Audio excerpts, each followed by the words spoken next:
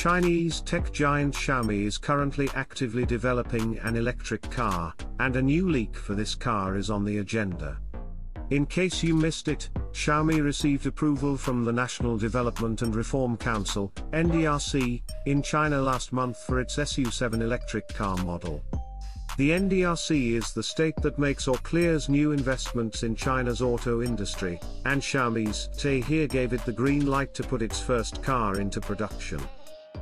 Thanks to the latest information, we learned that the company will start production for its first electric model.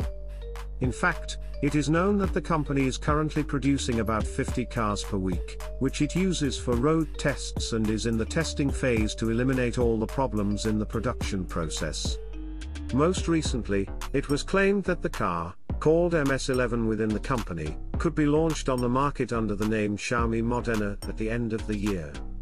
The other day, it was confirmed that the car will be sold under the name Xiaomi SU7, and specifically, there will be variations called SU7, SU7 Pro and SU7 Max.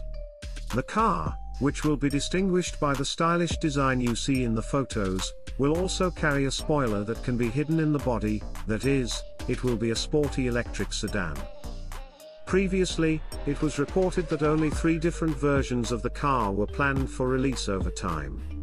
Accordingly, one version will be based on a 400-volt based battery from BYD, one version will have an 800-volt based 101 kWh clean battery from CATL, and one version will adopt the EREV infrastructure. This version will have a 1.5-litre gasoline generator engine. It can also be turbo-assisted, which will increase the walking distance to about 1,000 kilometers by supplying energy to the battery. The details of this EREV model, which will be essentially electric, have yet to be determined. Xiaomi SU7 has 2 different power transmission systems. The rear-wheel drive version offers 220 kilowatts, 295 horsepower, while the all-wheel drive version offers 495 kilowatts, 663 horsepower.